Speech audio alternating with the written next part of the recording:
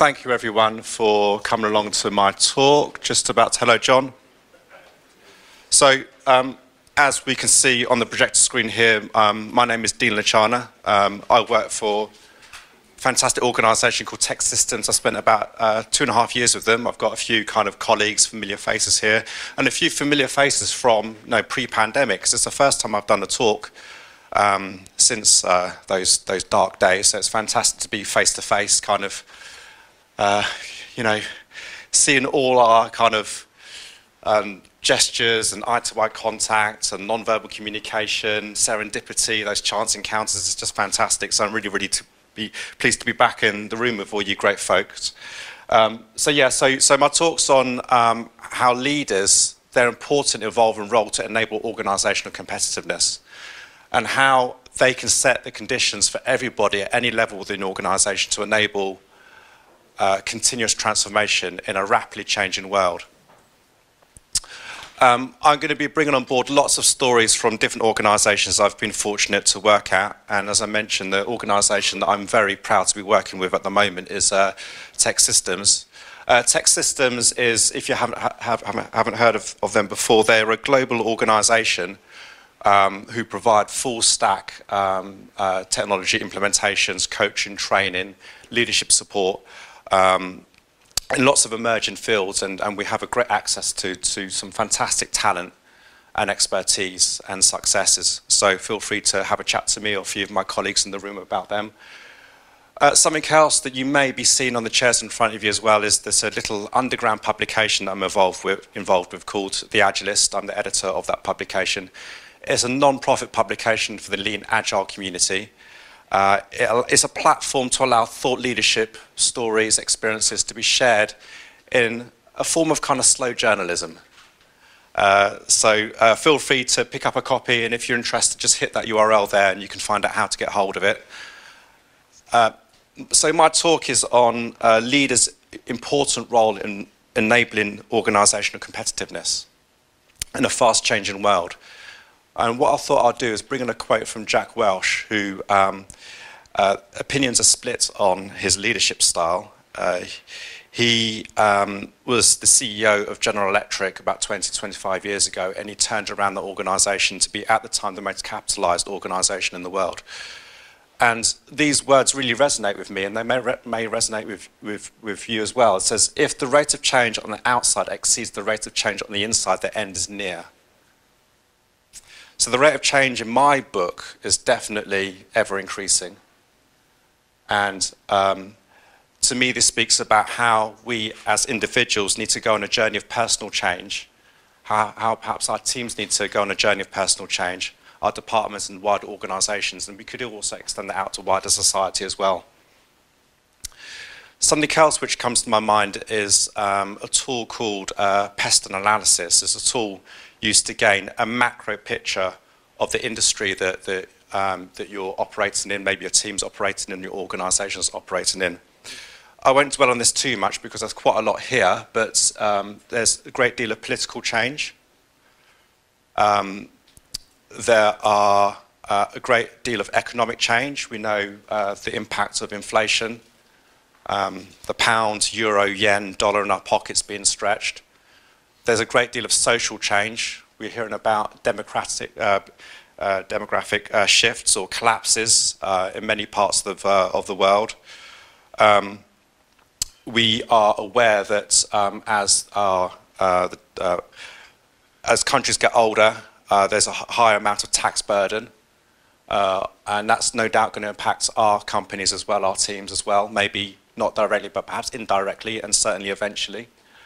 Technologically, there's a great deal of change. I shan't kind of labour the point, but we know about generative AI and how that might be affecting the new services or values that we can offer, but also how that might have a detrimental impact upon our workforce. Also, there's a great deal of legal change. There are global regulations which are changing. Certainly in the UK, people may be familiar with the repatriation of EU regulations back into within the UK's jurisdiction. That's just one example. Global trade wars is certainly things which are happening. Trade wars between EU, America, and some Asian countries. And environmental as well is an ever-present and increasing concern for many organisations and individuals and teams. So this is just a brief introduction to some of the macro changes which are going to be impacting us individually at a team level and organisational level. I've just received an email. Something else which is really impactful as well is how organisations need to be aware and actually step into how they might want to disrupt their own business model, cause a degree of internal disruption and change. One example I found really interesting is a partnership. This is about 2 or 3 years old now, but I think it's a really interesting story about a partnership between Deliveroo and Morrison's. So Deliveroo and Morrison's are forming a partnership where Deliveroo becomes a retailer and Morrison's becomes the supplier for Deliveroo, and Deliveroo allows kind of customers to have a subset of goods made available to their customers within a few minutes, which is a real business model disruption. So Morrison's is acting as the wholesaler and Deliveroo are setting the prices themselves, different to Morrison's, and being able to provide something to their customers in a few minutes. And if we think about the business model canvas that some of us may be aware of, it's touching every single area here. Every single area is changing. And it's not so much a process change, which I find really interesting, or a technological change. It's the change that many stakeholders need to go on for this. There are organisations such as Morrison's, which have been around for many, many decades, where many stakeholders become quite fearful and resistant. And some leaders need to foster the right gradual, localised and contextual change for these experiments to occur. This may not have succeeded, but at least they're trying different things. Morrison's, who started off in the Victorian age, the late Victorian age, partnering with a market disruptor in the form of Deliveroo. So, what are the conditions for continuous transformation? And how can a leader play a role in enabling that emergence and continuous transformation?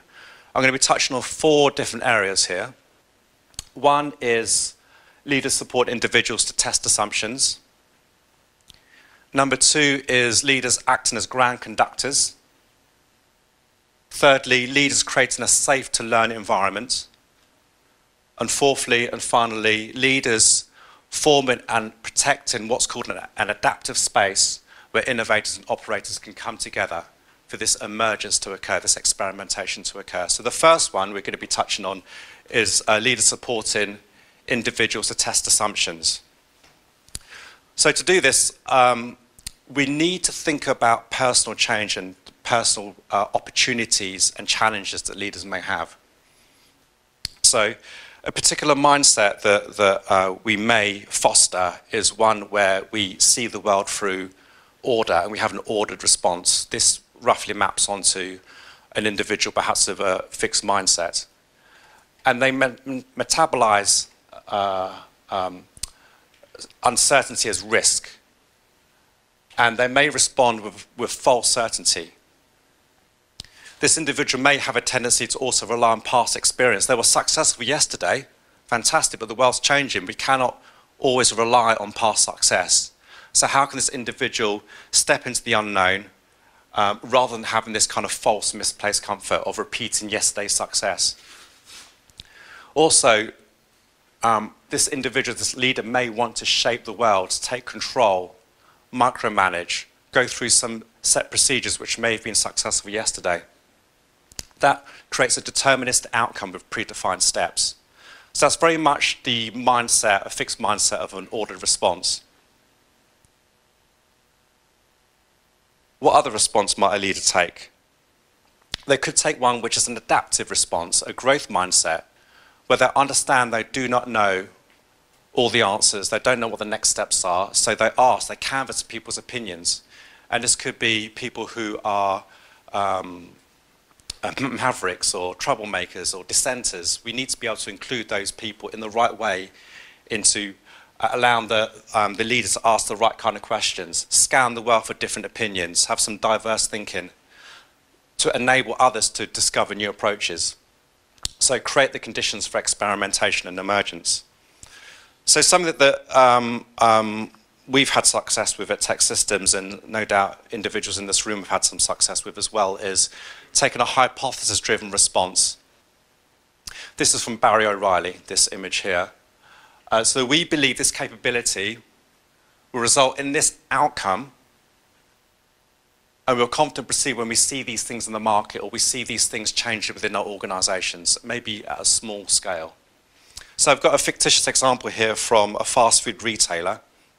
This fast food retailer is very good at running lots and lots of experiments globally, maybe locally first of all. And let's see how they might fictitiously run some experiments. So they may have a quarterly business objective to trial payment using crypto in one part of the world, let's say North America, let's say US and Canada. So due to the substitution threat of customers choosing to pay with crypto more often than Canadian dollar or US dollar, we believe offering payments by crypto in US and Canada will result in early adoption with young adults. We will be confident to proceed with this when financial transactions can be completed within less than 2 seconds. That's a leading indicator. Repeat usage with the top 2 most popular cryptocurrencies is greater than 85%. Again, that's a leading indicator. We can get this information very, very quickly once we've implemented some trials. Transactions for the young adults under 35s is some small percentage. Again, that's a leading indicator. We can get that information fairly quickly. And also an increase in Net Promoter Score for those customers. Again, that could be a leading indicator. And we want to balance any kind of risk as well. We're going to design into the experiments something which could happen, which is untoward. So we want to make sure that price and fluctuation in crypto doesn't impact our revenue too greatly. And we're running this experiment for a couple of months as well, and only a few number of restaurants. So we're using limited liability to be able to design our experiments. I'm going to touch on this in a moment, but this is an important factor in those stakeholders, those leaders who may be somewhat skeptical. Rather than running these experiments despite them, we include them in the experiment design. We actually attract them, we pull them in to co-design this experiment with those caveats as well, such as point number 5. So that's a quick tour of leaders supporting individuals to test assumptions. Hopefully there's going to be some time at the end for some Q&A on these. The next one is on grand conductors. So here I want to pull in some thinking from David Marquet, who wrote the fantastic book, Turn the Ship Around. So he describes organisations, if we think about them quite crudely, as a pyramid structure where we have individuals and teams at the bottom of this pyramid, and at the top, at the apex of the organisation, we have some leaders. What tends to happen is information, the context, what the customer needs are discovered with the individuals and teams at the bottom of the organisation, and information is pushed up through the ranks, through middle management for a decision to happen at the apex. That decision comes back down again for the teams and individuals at the bottom to execute.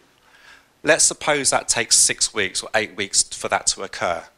In a fast-moving market where the organisation needs to outlearn and outcompete the competition, that's just not going to cut it. What we need to do is, rather than push information up to authority, David Marquet says we need to look for opportunities where authority can be pushed down to where information exists, those teams and individuals at the bottom of the organisation. And a really simple way of looking at this is the dynamic between the amount of control an individual has and their competency and clarity. If the individual has great technical competency and clarity of what their mission is, perhaps within their team or their department or business unit, they should be afforded a great amount of control. But this cannot happen overnight to be able to operate in the top right corner of this illustration. What David Marquet says is that we've got to incrementally, as leaders, be able to coach our team members to be able to move up to the top right corner. And there's quite an interesting dialogue which can occur to allow this to happen.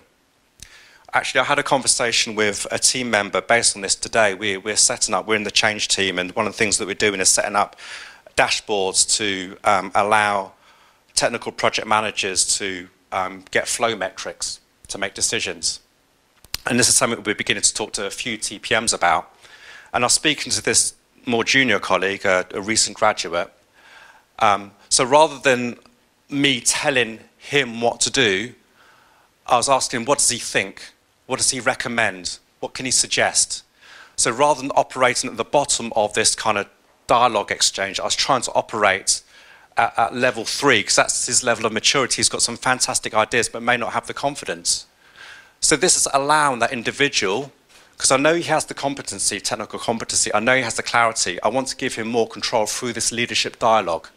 So gradually over iterations, over a few months, over a few quarters, maybe after a year or two, hopefully this individual and other team members will be operating more towards number 2 on the left-hand side here. Okay. Thirdly, another aspect which allows leaders to set this condition for continuous transformation in a fast-changing world is enabling safe-to-learn experiments to occur in the right environments.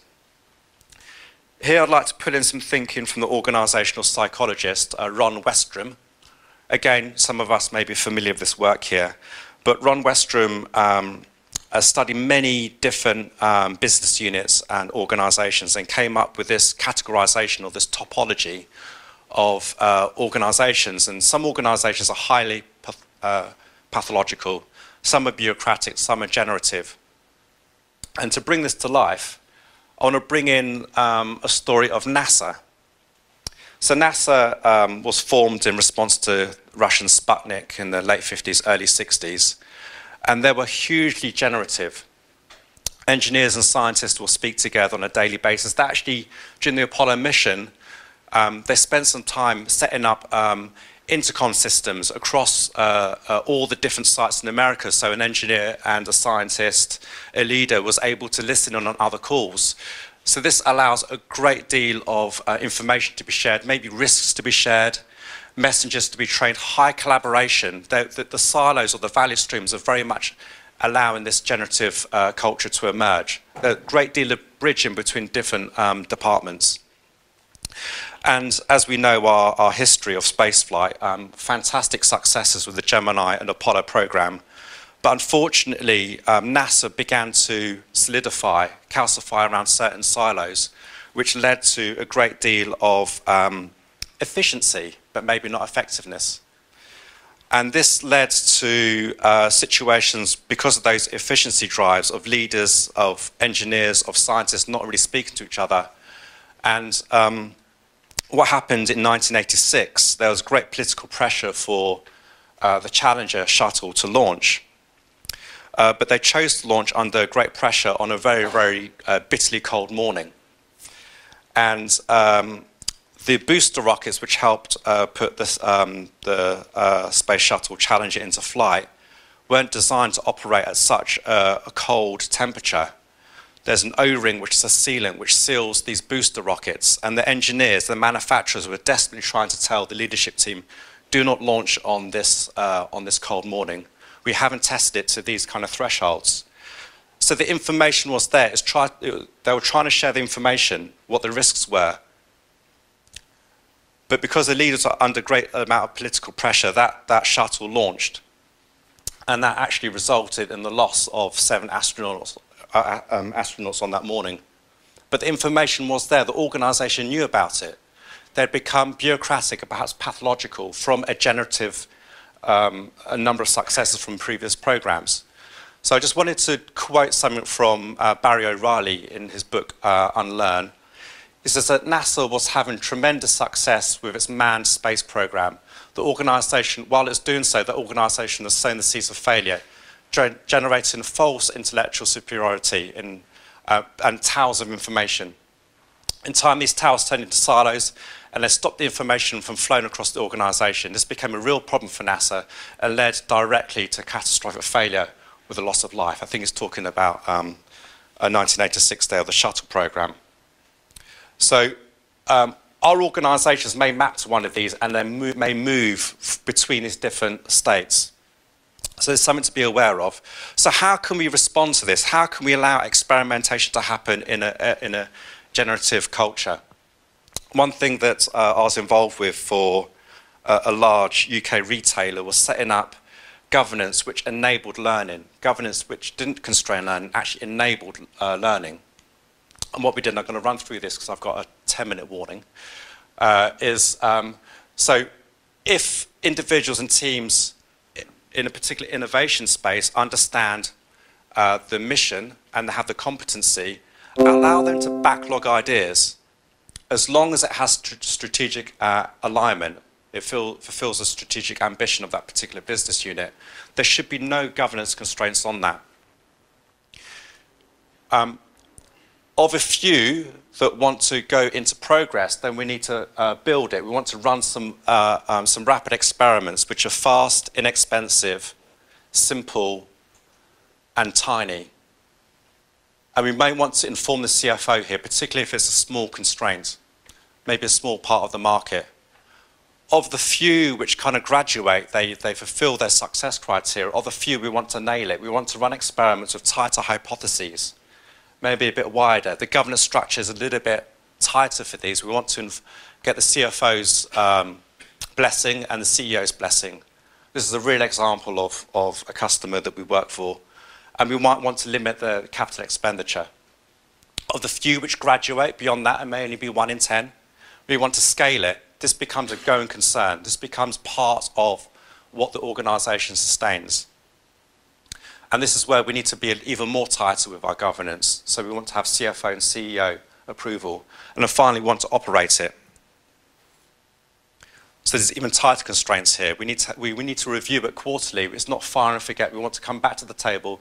Is it still fulfilling our viability, desirability, and feasibility of the organisation and its customers? We may start off with low confidence with many of these. We want to see which ones stick to the wall, put crudely. And then a few of these, we have high confidence and they become viable for the market. And we may retire those which become less viable. I'm going to move on real quick to the fourth one because I've pretty only got about 5 minutes left. So finally, leaders form and protect an adaptive space for innovators and operators. So I want to put in some work from another academic, Mary Albean, fantastic complexity thinker. And what she talks about is how those entrepreneurs, those innovators, they have different needs to be able to test and learn, probably through failure. Whereas the operators tend to have different incentives, have a different culture. Those who are on the operational side of the business want to be able to repeat existing ways of working, repeat and scale different products and services. But what happens is the operational system stifles the emergence of the entrepreneurial system. But what we really need to do, because in a fast-moving market, is actually take benefit of what the entrepreneurs and innovators are doing, to actually find new opportunities for the operators. They need to coexist. So what Mary Albean talks about is creating an adaptive space where frank debate and experimentation can occur. So some of the techniques here, large room facilitation techniques such as liberating structures really works here. You can have co-labs, summit labs, bringing in design thinking, but this needs to be under the auspices and protection of the leadership team. We need to be able to find opportunities where leaders, transformation directors can actually protect those innovators from the status quo who may actually try to close down his experiments. Just a quick example on this, the grocery retailer I worked for, we run into, this is about 5 or 6 years ago, allow customers to purchase products in local stores by scanning the barcode with their iPhones. We had stakeholders who were very against this, are very resistant, but we want to include them in the experiment design, not work despite them. So what we did, we only had it available for meal deals in 3 local stores for 2 weeks and actually limited the amount of money that people could spend. And we trained and supported colleagues within the store, security, cashiers and so forth. We ran this experiment using this notion of limited liabilities, and it was successful. We actually rolled it out. There would have been 9 other experiments which failed. But what the leaders are doing, they're setting an environment for those innovators and operators to work together to run this experiment, see which ones work. So I'm going to skip over this because I know we want to save some time for questions. And just wrap up just on the quote from Jack Welch. So if the rate of change on the outside exceeds the rate of the rate of change on the inside, the end is near. So how might this resonate with us individually, or our teams, or our organisations? This is affecting all of us right now, so this is very, very pertinent. So what I've done, I've looked at 4 different areas where leaders can help create this environment for continuous transformation. 1 is leaders support individuals to test assumptions. Number 2, leaders acting as grand conductors. Number 3, leaders create that safe to learn environment. 4thly, leaders protecting an adaptive space for innovators and operators. And just throw up a few images here, just to remind ourselves, and I want to pause for questions if I have time, Martin. 2 or 3 questions. Good. Yeah. Good stuff. All right. So thank you, everyone. Are there any questions, thoughts, experiences, stories?